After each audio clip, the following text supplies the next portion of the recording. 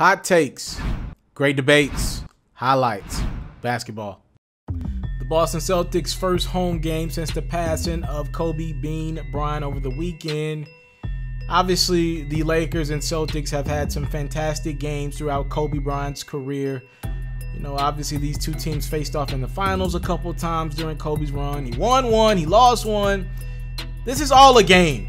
More importantly, we lost a basketball icon. You put those petty rivalries to the side when you lose a person like Kobe Bryant.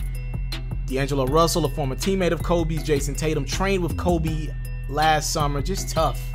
Let's try to get into the highlight, though. Gordon Hayward, he was big time. Remember, Gordon Hayward was a part of Kobe's last game as the Lakers took on Utah and Kobe dropped 60.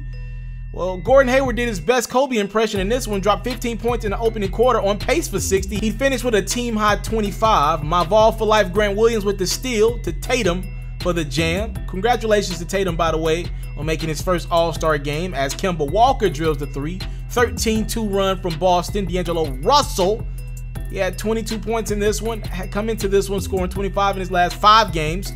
That streak is gone. But it'll be okay if the Warriors could get a dub in Boston. Not so fast as Kemba Walker with the lay-in to beat the halftime buzzer. Second half we go. It was all Celtics. Jaylen Brown drills the three. Russell has grown up so much since he played with Kobe Bryant. It's just crazy looking back at how much Russell has grown. Now the leader of that Warriors team this year. Marcus Smart drilling the three. Not even looking, actually looking at that Warriors bench. He's having an incredible stretch right now. He's super hot from the three-point line. Smart with 21 off the bench. Jason Tatum, you see, goes and get a bucket. He's got 20, the All-Star. And then Kemba Walker, who's going to be an All-Star, joining Tatum, drills the three. As Marquise Chris gets the big block, too little too late as Smart drills the three to put the dagger in the Warriors. Big time dub for the Celtics. Final score, 119-104.